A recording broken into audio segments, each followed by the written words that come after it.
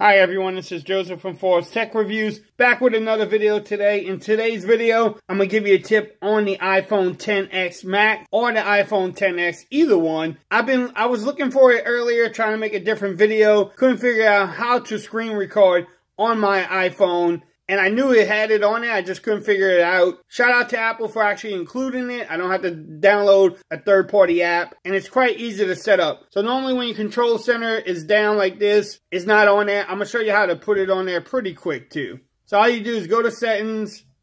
You scroll down to control center. You see customize controls.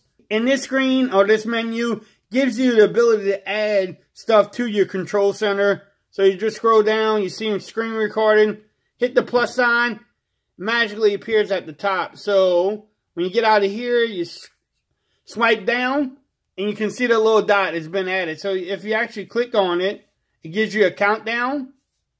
And then this turns red to let you know you're screen recording. So if you just go here, you go to Google, you come back out, say you go to the other part of Google, you get out, and then actually if you want to stop recording, all you need to do is hit the little red button up here. It actually tells you the screen recording has stopped, so you stop it.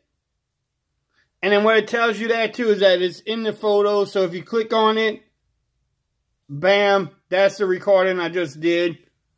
See how it does? It brings up Google. So that's actually the quick tip for today. If you learned something in this video, give me a thumbs up. If you haven't subscribed to my channel yet, please do so for more coverage on the iPhone X. And until next time, peace. I'm out of here. Y'all have a great day now.